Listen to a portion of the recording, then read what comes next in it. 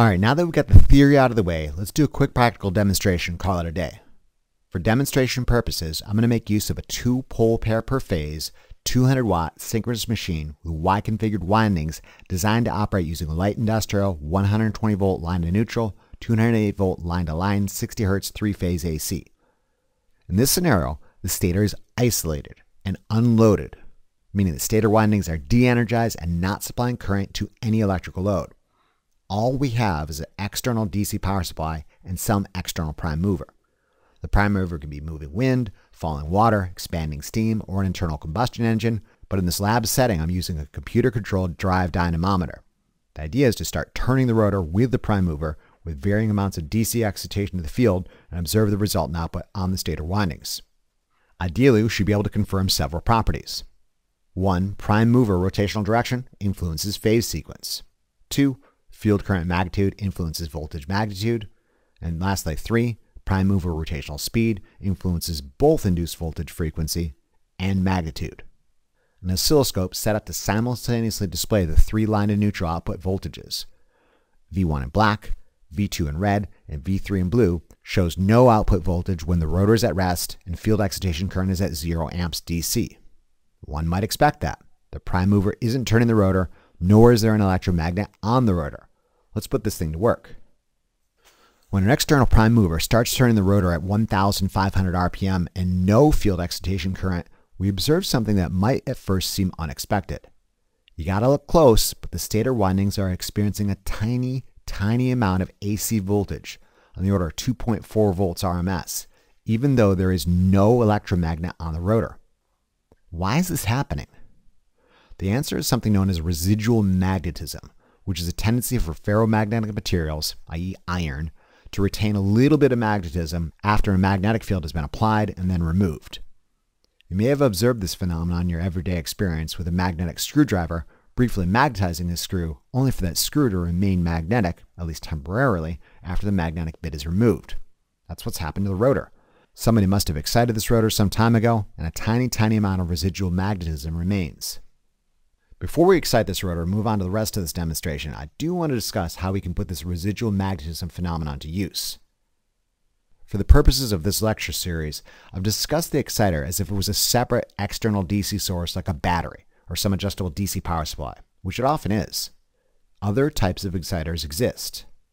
For example, you could use an external prime mover to start turning an unexcited rotor, exhibiting a small amount of residual magnetism such that a small AC voltage appears in the stator windings, like we're observing right now.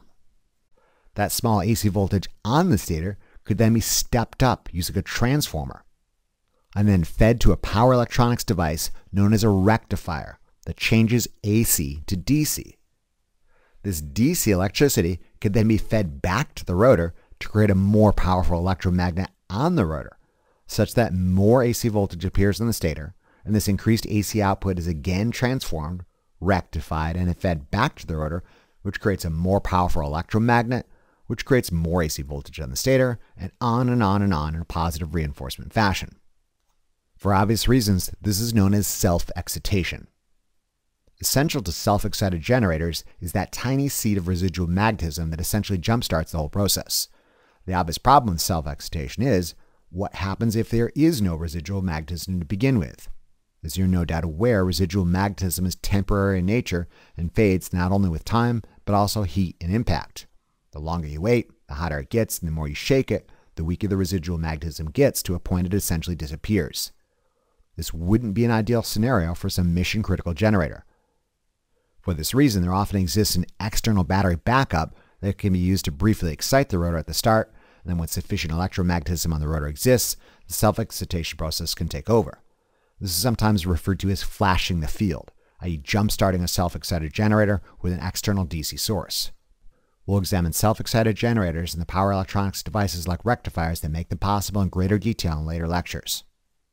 Returning to the topic of this lecture, electrically excited synchronous generators, let's keep the prime mover turning at 1,500 RPM and crank up the DC field current to 100 milliamperes. The induced voltage magnitude jumps to 22.7 volts and appears to have a frequency of 50 Hz. We increased field current and voltage only went up.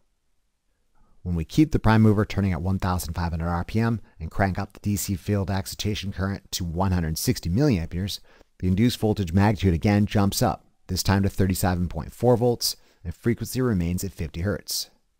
Again, we increased field current, and again voltage went up. Thus far, induced voltage magnitude does indeed seem to increase as we increase field current. Now let's keep the DC field excitation current at 160 milliamperes and increase the prime mover speed to 1800 RPM. Something interesting happens. Not only does frequency increase to 60 Hz, but also induced voltage magnitude jumps to 45 volts.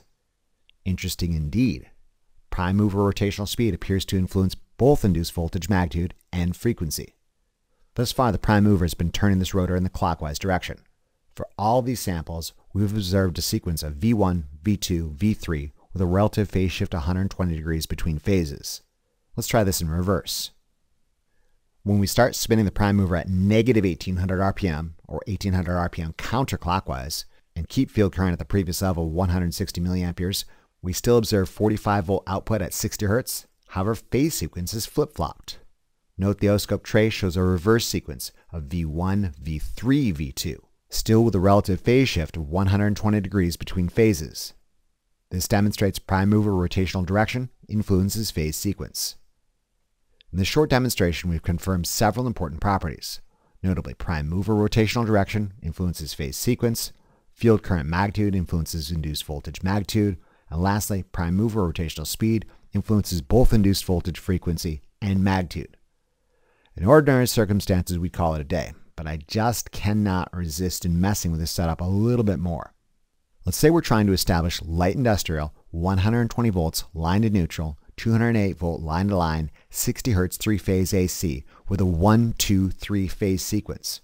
We're almost there. Let's take it all the way. Let's return prime mover rotational direction back to clockwise so we get our desired 1-2-3 phase sequence. Let's keep it rotating at 1800 RPM since this was giving us our desired 60 Hz output. At 160 milliampere field current, we again observe 45 volts. This is well shy of our 120 volt line to neutral goal. What to do? We got two options: increase field current or increase the speed. What would you do? If you said increase speed, you are wrong. Yes, increasing speed would increase voltage magnitude, however, it would also increase frequency. We're already at the desired 60 Hz, so it's in our best interest to keep speed at 1800 RPM and just vary field current since it influences voltage magnitude only. At an increased 210 milliamperes of field current, voltage magnitude rises to 57 volts and frequency remains 60 Hz. When I step field current up to 350 milliamperes, voltage magnitude rises to 85 volts and frequency remains 60 Hz. At 410 milliamperes of field current, voltage magnitude rises to 98 volts and frequency remains 60 Hz. When I step up field current to 585 milliamperes, voltage magnitude rises to 116 volts and frequency remains 60 Hz. So close. Just a little more field current. Way too much. At 720 milliamperes of field current, voltage magnitude rises to 127 volts and frequency remains 60 Hz. We've overshot our desired voltage magnitude. Let's dial field current back a bit. At a reduced 634 milliamperes of field current, voltage magnitude drops back to our desired 120 volts and frequency remains 60 Hz. Phase sequence, phase shift, frequency, and voltage magnitude are exactly what we want. Perfect. Am I right? Not really. Keep in mind, for the purposes of this demonstration, this generator is isolated and not supplying any electrical load. It's just sitting there looking pretty, but really not doing any work.